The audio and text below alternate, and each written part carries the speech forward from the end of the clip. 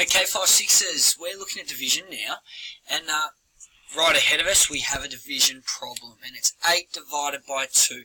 Well, we have 8, and we need to split it up into 2 groups. So a visual way to work this question out would be to create 2 groups and separate the 8 dots into the 2 groups. So we'd have 1, 2, 3, 4, 5, 6, 7, 8. We've got 4 in each group, so that would mean our answer would be 8 divided by 2 equals 4.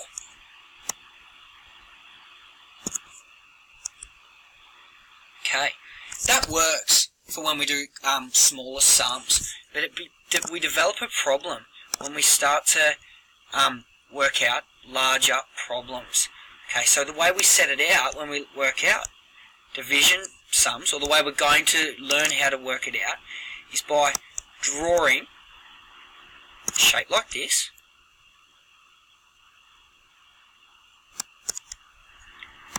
putting our 8 under here, and then we write our 2 on the outside, okay, a smaller number on the outside, and then we try and figure out how many times 2 goes into 8.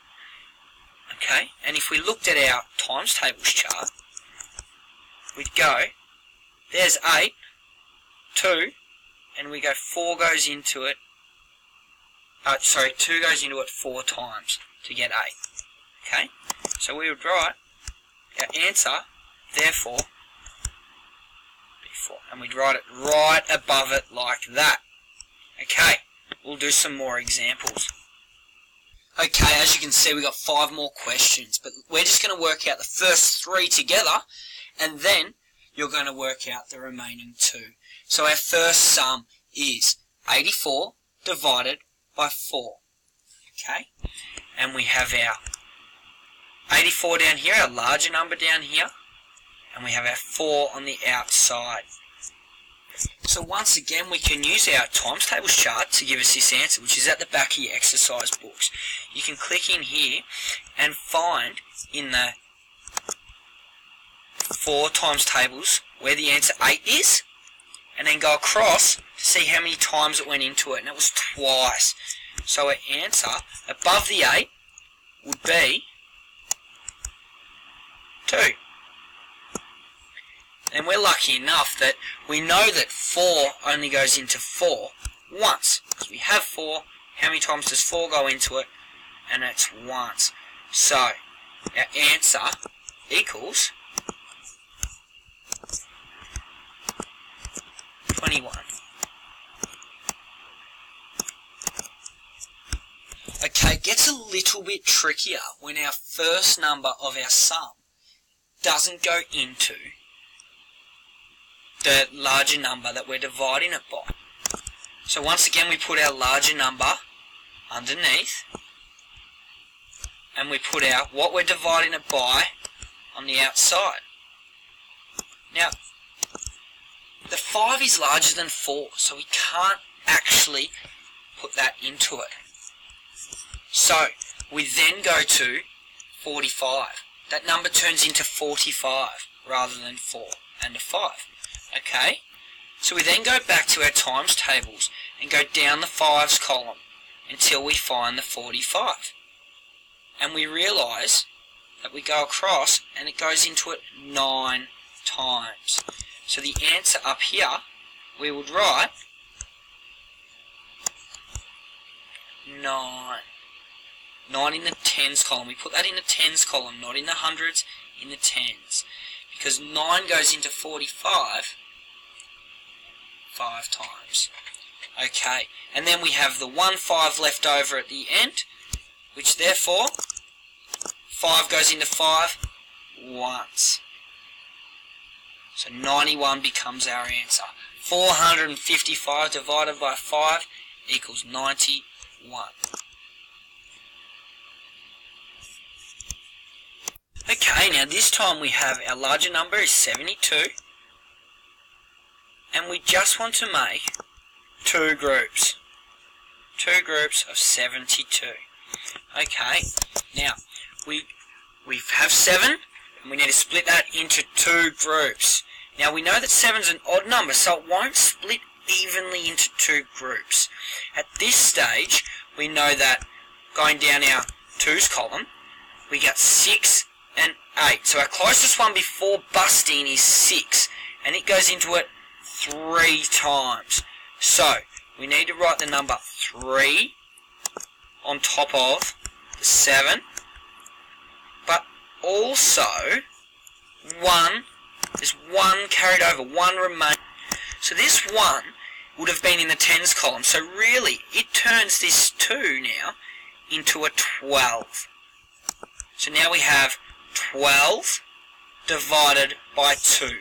So we'll go back to our chart, go down in our 2's column, find 12, and it goes into it 6 times.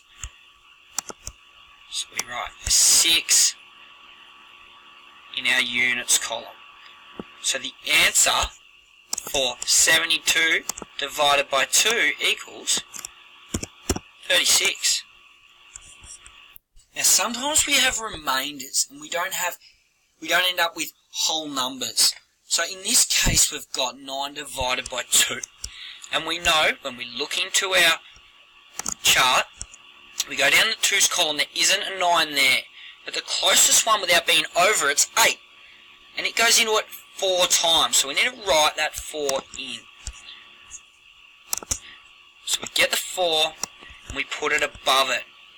And we know that 4 groups of 2 equals 8, and 8 is 1 less than 9.